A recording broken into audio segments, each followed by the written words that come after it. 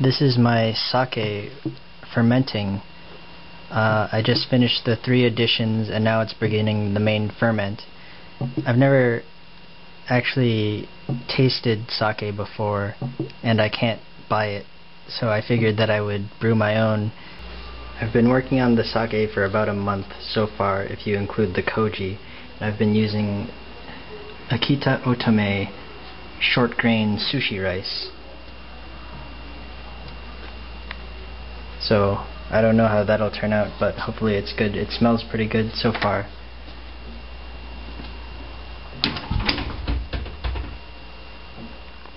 And this is being brewed using a mixture of Bob Taylor's recipe and Fred Eckhart's recipe that are both available online, but I kind of modified it and included more koji and more of everything to make more sake, so hopefully it turns out okay.